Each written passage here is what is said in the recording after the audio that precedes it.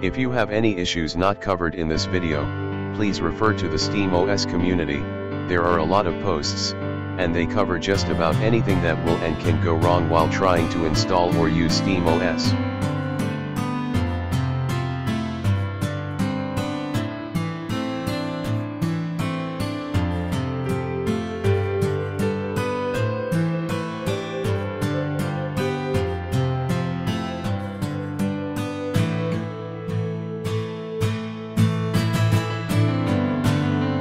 Make sure you are using a flash drive that supports UEFI. Using disk part, you will do the following. 1. Type list disk, then press enter. 2. Choose the flash drive you want to make bootable, in this case disk 3, type select disk 3 then press enter. 3. Type clean then press enter. 4. Type create partition primary then press enter. 5. Type select partition 1 then press enter. 6. Type format fs equals FAT32 quick then press enter. 7. When the format is done, type exit then press enter.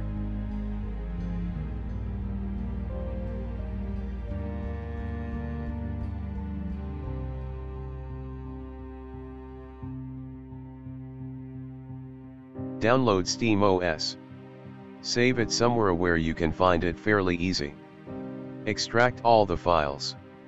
Copy all the files to the USB stick you just formatted in disk part.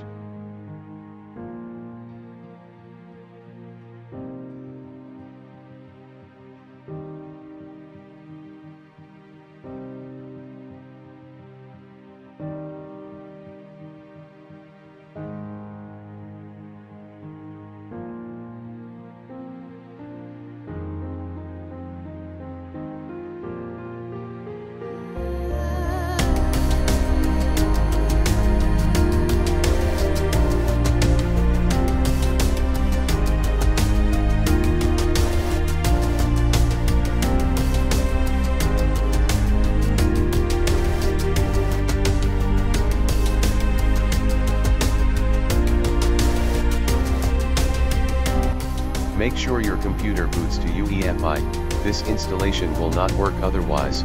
This is why you are supposed to use a USB flash drive that supports UEFI. I've tried other methods, and met with failure.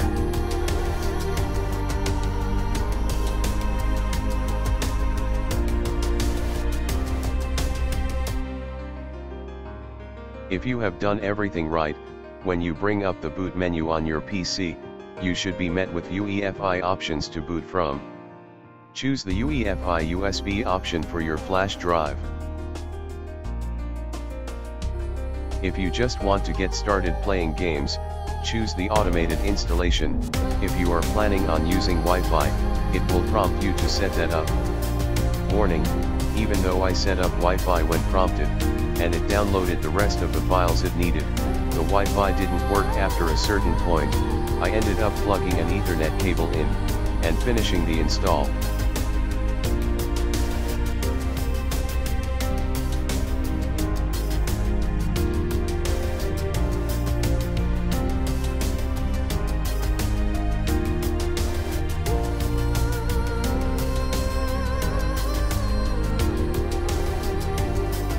I will not try and install this OS alongside another OS for multi-boot. I don't want the responsibility of someone wrecking one of their operating systems tweaking and then blaming me because I showed them how to multi-boot.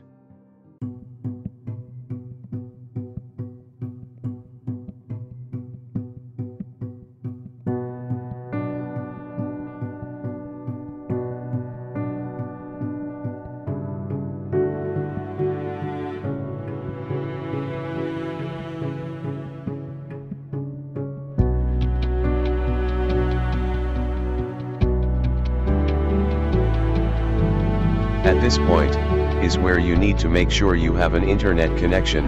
I highly recommend Ethernet. As you will see, I set up Wi-Fi, SteamOS downloaded more files, and you will see later the error loop.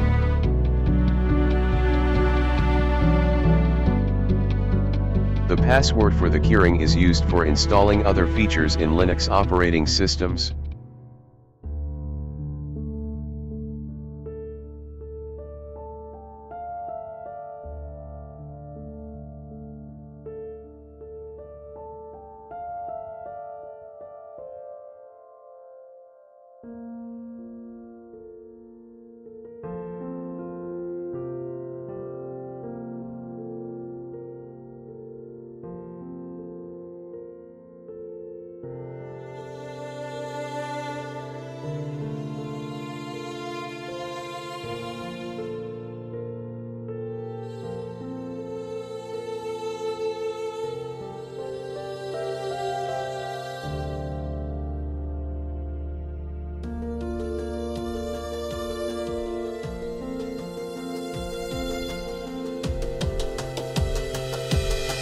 Preparing hardware drivers could take several minutes. Don't panic, there is something going on behind the screen.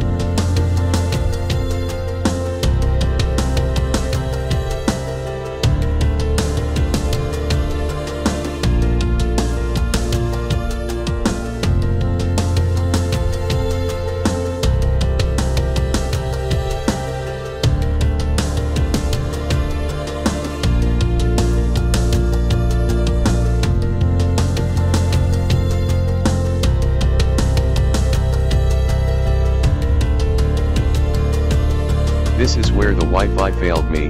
Even though it worked previously, I ended up plugging Ethernet in to break the loop.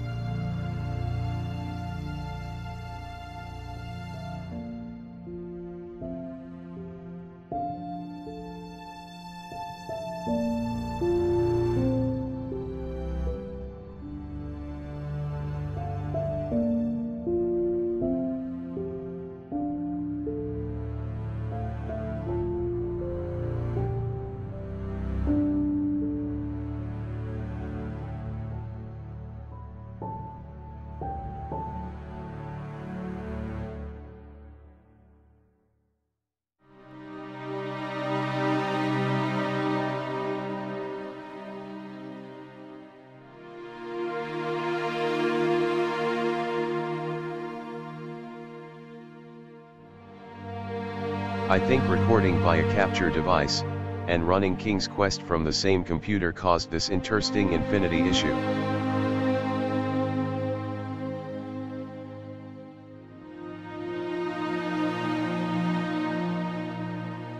No sound, that seems to be a common occurrence for me with these projects. No matter, I will resolve that shortly.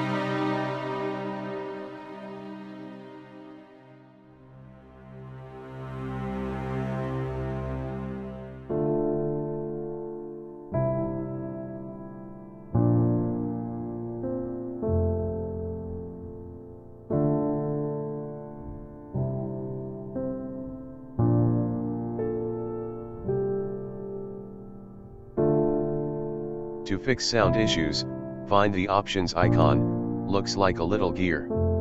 Go to Audio, and select Interface. Select Reconfigure Audio. Make sure SteamOS is using the right audio out options for your rig.